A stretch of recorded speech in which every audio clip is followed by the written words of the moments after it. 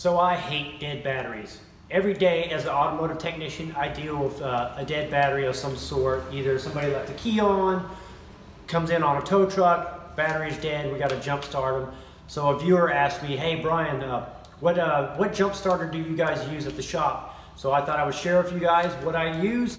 And so what I use is the Noco Genius GB40. It's the one I purchased. And I used to have this old school box here that we used to jump. This thing weighs probably 20 plus pounds here. It's not very safe. It does not have any safety features. So this one has all kinds of safety features. I'm going to walk you through all the safety features, how this is used, and why I purchased it. The main reason why I purchased this is it's extremely easy, extremely small, lightweight, and very safe. So I'm going to do a little unboxing video on what you get when you purchase one of these, and then I'm going to walk you through some of the features. Before I walk you through what this little jump pack can do for you, I want to do a little unboxing to show you exactly what you're going to get. So when you get your Noco GB40, so once you get the box open, the inside is going to be the main unit here. So the first impressions of the jump box is it's very light and very small. And then under this little piece of cardboard here, you're going to find the rest of the content. So it comes with a carrying bag and with the Noco logo on it. Next up is going to be the 12-volt charge adapter. So you can plug this into any 12-volt power supply that you would commonly find in any vehicle or RV. Then it's going to come with a heavy-duty set of cables here. And last but not least is the USB charging cable. So one of the reasons why I picked this particular model is it has 1,000 amps of available jumping power here. And it's super easy to use. So to turn it on, you just press the on button like this. So it has a battery life indicator here. And it has cool features such as lights. So as you can see, it has a couple light modes. It has SOS and emergency flashing here. It also has one other feature that we'll talk about in a minute. It's an override feature. And I'll talk to you about that in a minute. So on this end here, we got a USB out and a USB in. So if you were to hook something up to a USB out, you could use it to charge a cell phone, or you could charge anything you wanted to charge, or if you want to use the USB in here. So now you can put the this particular cord came with it. This is the charging cord. So the USB in allows you to charge the unit. So you could plug this into a computer or into your car. So if you had a 12-volt adapter here, which this comes with, so you could plug this into a power supply in your vehicle or RV. And then you can also use, it doesn't come with this, but you can use basically any cell phone charger adapter with the USB port. And it also comes with a heavy-duty cable set here. So the cables just plug into the unit. They only plug in one way. So you plug it in like that. So one of the cool things about this jump pack is the built-in circuitry. It doesn't allow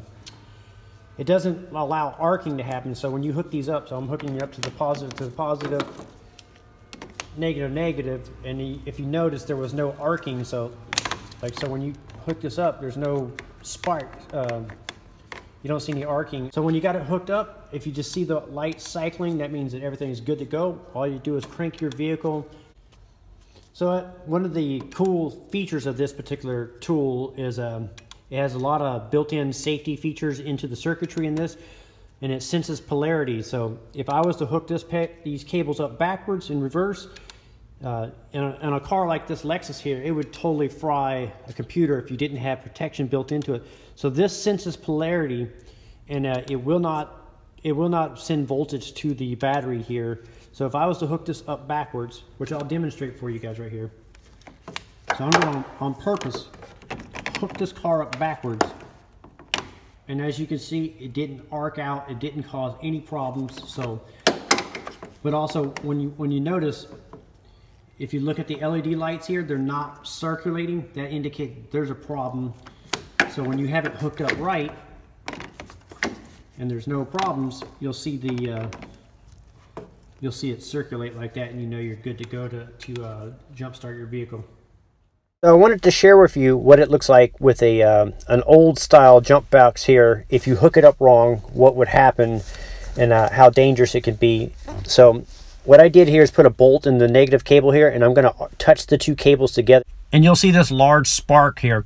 Now, if I had clamped that together, it would be extremely bad. So now I'm going to hook it up to some cars with some dead batteries and show you how it works. Here I am on an old Ford Bronco here. This is I believe it's a 95 Bronco here. And I'm cranking this car and it has no power. The dashboard barely lights up, barely moves, it's really dead. So now I have the Noco Genius GB40 hooked up to the Bronco here, and we're going to crank the key and see if she starts up for us. So this vehicle only had 4 or 5 volts in the battery when I went to crank it, and it cranked a little slow, but it did start the vehicle. Here I am using it on a BMW that I was doing some work and the battery went dead. So I hooked up the GB40 to the jump ports, and then we jumped in the car and gave it a little crank, and it fired right off. Then I had a Mercedes come in on the tow truck. Okay, go ahead and crank it. Do it a couple times. Okay, hold on.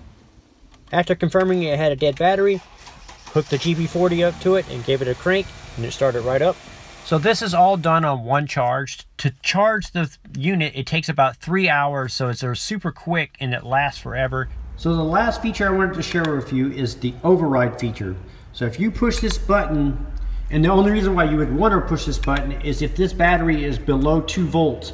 If it's below 2 volts, it doesn't sense polarity, and it won't cycle through this, and it won't be ready to jump. So you have to do what they call an override. So you would push this button, it overrides the circuitry, then you hook your jump pack up, and you're able to jump it.